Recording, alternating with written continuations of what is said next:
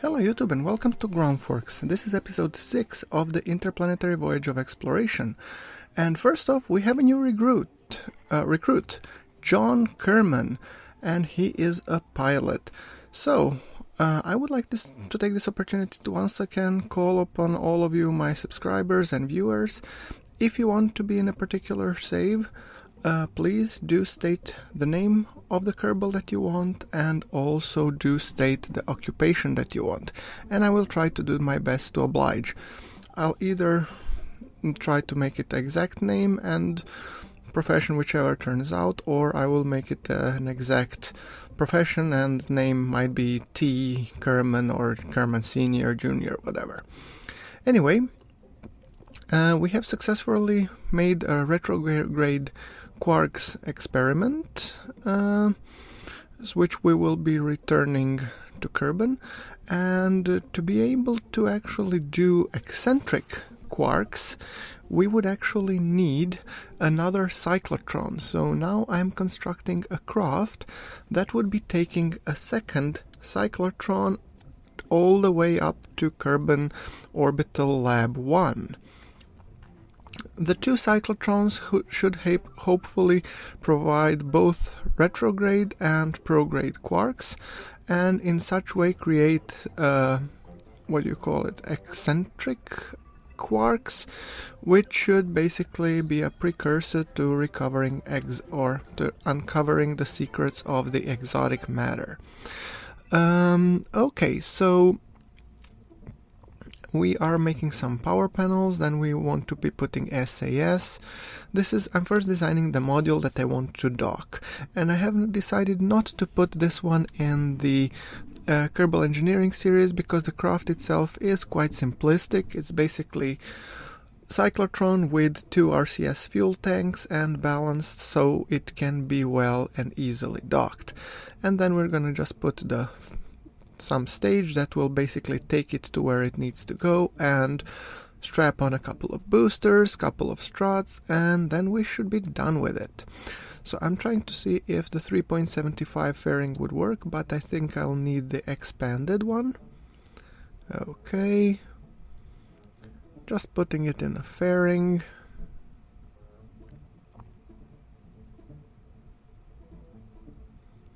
Come on, and perfect. Closing the fairing, yes. Once again, clamshell deploy, because I really hate confetti. Then I'm looking for a 3.75 meter fuel tank, and I will be looking for the Rhino engine, and it gives us 3.4 thousand meters per second of delta V, but I've forgotten that I actually don't want a single stage to orbit, but I rather want it to be also the smaller one, because the big rocket is kind of hard to maneuver and turn in the orbit. So I'm trying to look for smaller, like Twitch liquid fuel engines, which I will be using for the rendezvous maneuvers. And I want to stack enough of them. I think 12 will do the trick, with 705 meters per second should be plenty. Okay, then I'm looking for the low profile engine, which I also want to put there. I want a little bit more oomph rather than just 0.12, because it kind of gets hard to maneuver with only that one. Okay, so we have an upper stage engine, and we want to be putting 3.75 adapter, and like I said, it's a very, very simplistic rocket in itself, but that puts us at roughly 2,800, which is insufficient to get into orbit. So I'm thinking of putting some side boosters, and I'm always going for this liquid fuel booster design, and a couple of these, and I was thinking, how could I make this more interesting? Usually all of my rockets look alike, so I'm thinking, yeah, this could work, but once again it doesn't give me the exact delta V that I'm looking for, and it's 1.10 thrust to weight. So let's make it a little bit more fun. Let me see if I can find some SRBs to put on the side. We haven't used solid rocket boosters for quite a while. Oh, those are the Shuttle ones. No. Where is the... yeah, Thor. These are the ones I've been looking for. Those are big solid rocket boosters, and they pack a pretty decent amount of delta V. So together with our main engine, which is the Rhino, they should be providing enough thrust, hopefully, to get into orbit. And yeah, okay, correctly placed. Now let's just put them a little bit more downwards. I like how this looks, and I want to make sure that I have thrust limiter set to 1.44, which I think is good. Let's put some winglets on top. I think 4 of them should do the trick. And then let me just quickly put some launch clamps. And I think that should be it. Let's do the simulation. Actually, I remember that I wanted to put an antenna on top of it, because otherwise our rocket would just flip, so let's do the simulation. Okay, throttle to max and boost. 1.22 of the launch pad, which I consider to be pretty good. Our solid rocket booster spewing smoke with real plume, a mod that I uncovered, well, fairly recently, just before this playthrough, and I love it. Okay, so our apoapse is already in the 4000 range, performing our gravity turn. It seems that we have enough delta V, but you never know. It is rising because of our SRBs, and we are coming up on the solid rocket booster detachment. Perfect.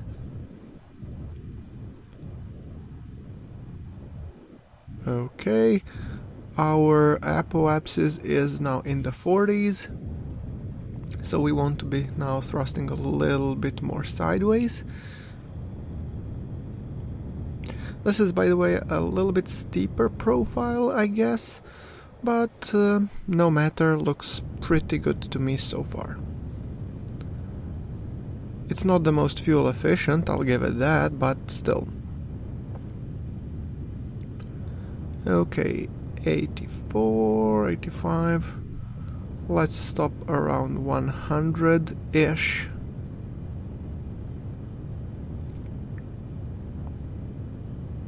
And cut off, great. So let's see, want to do the circularization burn.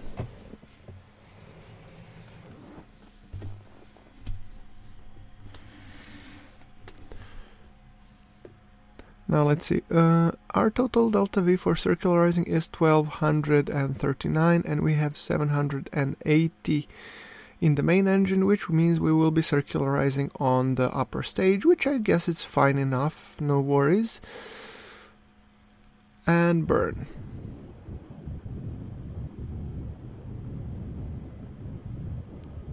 Got rid of the fairings.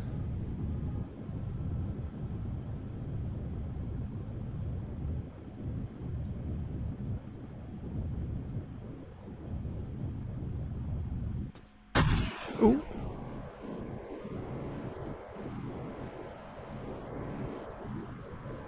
Performing the circularization burn. It's gonna be close, I'll tell you that much. But I guess it's fine, I mean, we don't need that much delta V anyway. Just enough so we can circularize. And that leaves us roughly 270. It's the same amount that we had actually on Shuttle and Buran, so I think that's enough.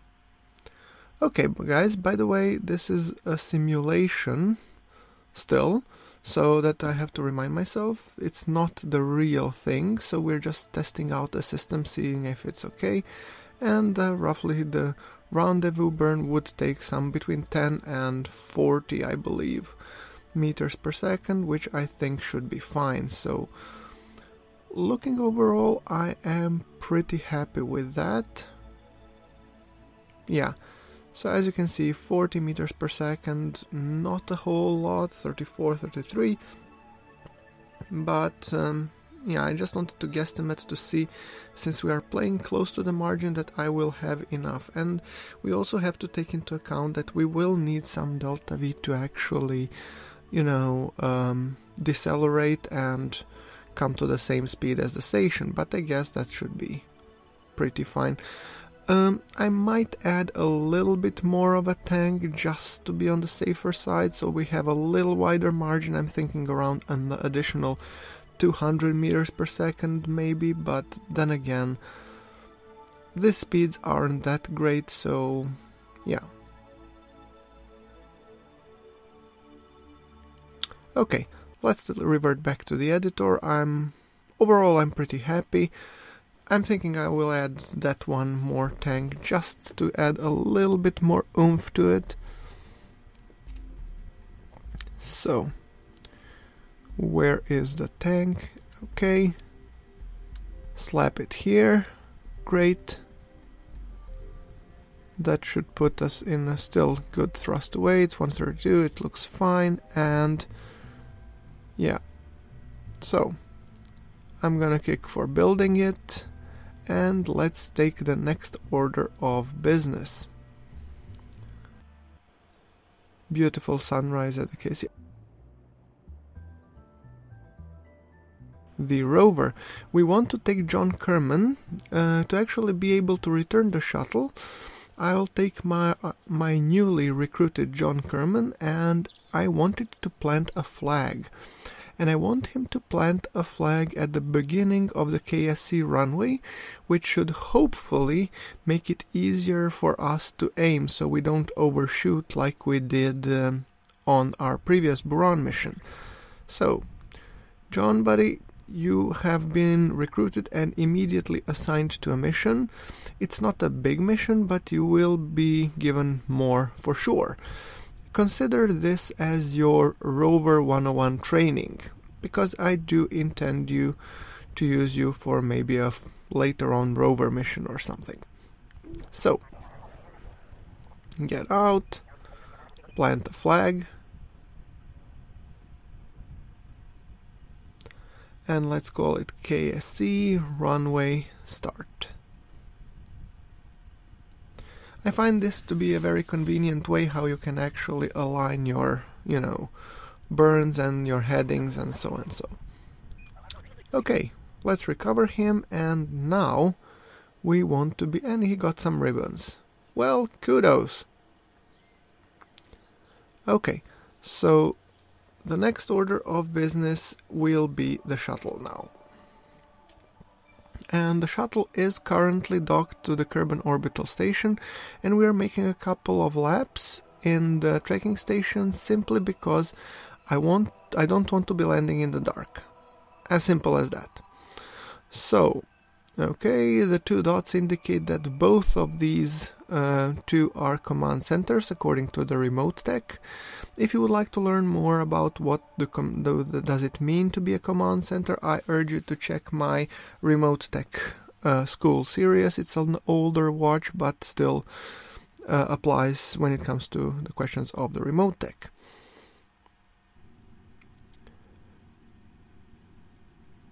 Okay, coming back to the lab, we have all the precursors and we can finish the quark experiments, and let us analyze the results in the spectrometron. So we were able to analyze retrograde quarks, meaning that our next experiment will be consisting of 2 cyclotrons and basically eccentric quarks, which will help us to uncover secrets of the dark matter, or of the, not the dark matter, but the exotic matter.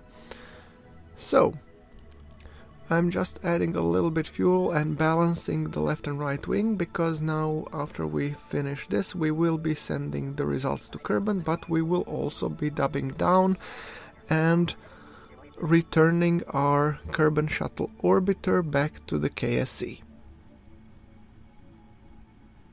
Final checks before we undock. Turning RCS on, moving ever so slowly away from the station, and we don't want to be bumping anything, so a little bit on the cautious side. Perfect. RCS to forward. Screenshot. Closing the cargo bay doors. And I think I will be reducing our orbit on the RCS alone. Or not alone, but on the RCS, so I fully intend to burn the monoprop that we have, because why not? And our periapsis is in the 97 range, so I'll use the RCS to burn it further down. I have never, guys, performed a return with the Kerbin Shuttle orbiter, so I don't know if it's less or more stable than our Buran that we've been using, but I already have some experience when it comes to returning with the Buran, so I'm guessing this should be fairly simple.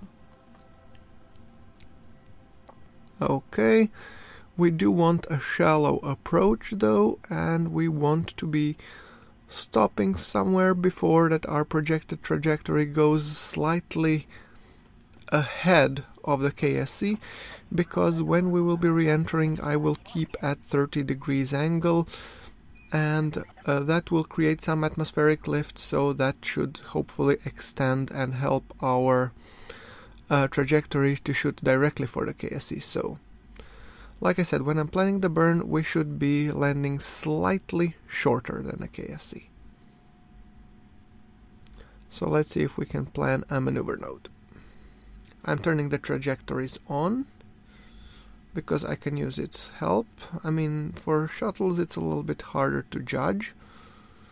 A little bit more. I don't want the trajectory to be too steep on re-entry, and I'm thinking somewhere along these lines. So let's create it so that I fall short, or that I hit it exactly on the head. Like this. Falling just slightly short of the KSC. And I'm hoping that the wings and the lift will do the things where they will extend this to a degree, because that's what happened to us with the Buran, and that's why I'm trying to now find an optimal descent path. By the way, guys, if you have played with the Kerbin Shuttle Orbiter and you know how to correctly re-enter, please let me know in the comments below. I would really appreciate it a lot. This is a first re-entry for me with a KSO, so yeah. 50 meters per second, very tiny burn, and we have 220 meters per second, so we do have enough. So we don't need to worry about our delta V, we just have to make sure that we re-enter safely and land back on the KSC. We have our pilot for today will be Jeb. Bob is the scientist that will be bringing the experiment home, and Pablo will be the engineer that basically helped connect the two and providing support for the cyclotrons while they were working. Okay, we have entered the atmosphere officially, so I just want to be putting, since the control surfaces, I really like the spinning mechanism in the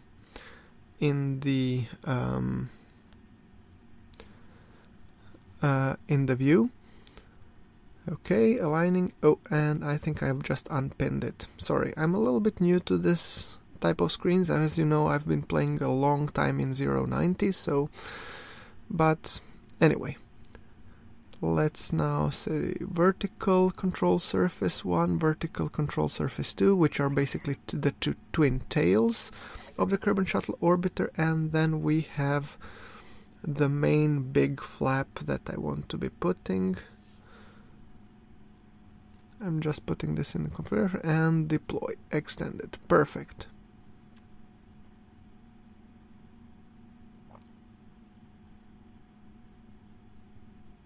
Yeah, let's align them like this. I think this looks about right.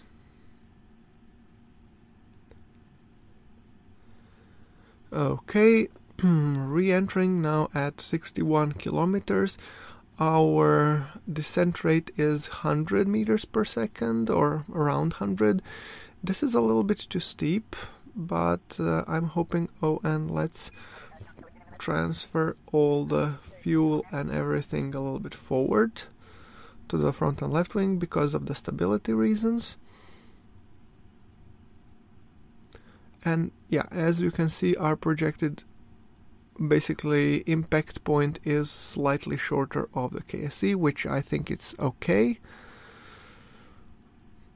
And we have a beautiful light at the horizon, meaning it will soon be dawn, hopefully.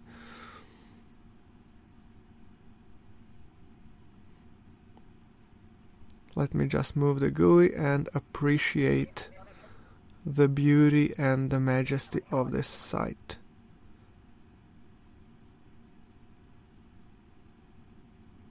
Oh, we have slightly heating of the pilot cabin. Oh, and we have a sunrise. Wow. Well, I think I found my screenshot for this episode. That's for sure. Okay. Beautiful. Beautiful sunrise. Okay, we are at 54 and our periapsis height is dropping because we are already experiencing some friction in the upper atmosphere. We have deployed whatever we could deploy to actually slow down as much as possible. Flaps are deployed and air brakes are deployed, and we are maintaining the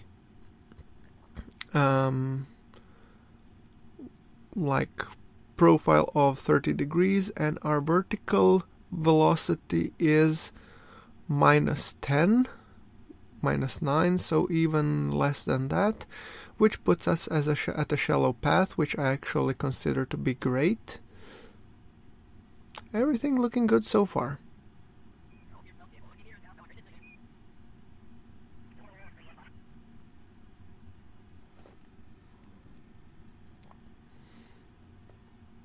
I really like the design of this KSO orbiter. It's really, you can really appreciate the shuttle looks of it, etc. So, yeah, 52 kilometers up, pitching slightly up because I want my descent rate to be around 10, between 10 and 100, that's for sure. I don't want it to be more than 100, but I do want also to exert a little bit of braking, because the more we can actually decelerate in the higher layers of the atmosphere, the safer will be for our 3 Kerbonauts to basically land at the KSE.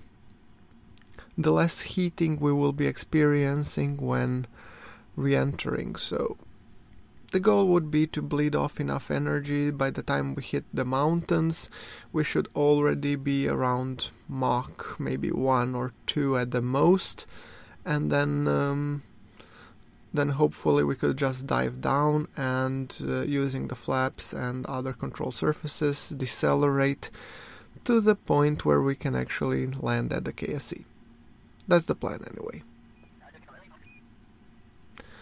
Our vertical speed is a little bit higher, it's increasing, which does worry me a little bit. I might be at a little bit too steep of an angle, but then again I do want to maintain it because I do want to, like I said, decelerate as quickly as possible. I think we're passing over the deserts. And as you can see, since we set the target to our runway, the 2 alignment indicators are now coming together. So that's the idea. The idea is to slowly but surely align the 2 indicators, and that will basically guide us home. The yellow prograde with the purple, or the pink, the pink target prograde. and now we are going into the slightly thicker layers of the atmosphere, and this is where I actually hope that I will be able to brake the most. My vertical descent rate does concern me a little bit. I'm hoping the flaps will be here for more stability.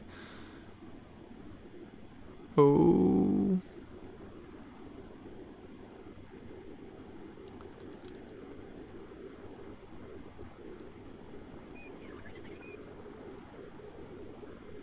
Okay.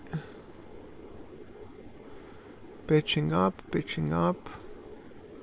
But when I pitch up, I get side slip left and right, which does concern me a little bit. Oh. Come on. Whoa. No side slipping, please.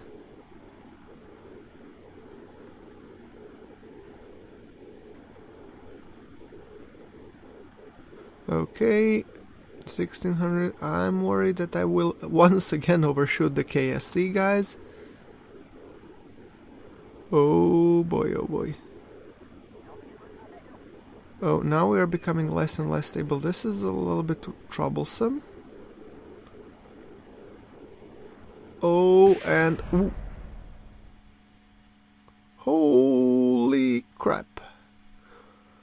What the hell just happened? Vessel destroyed. What?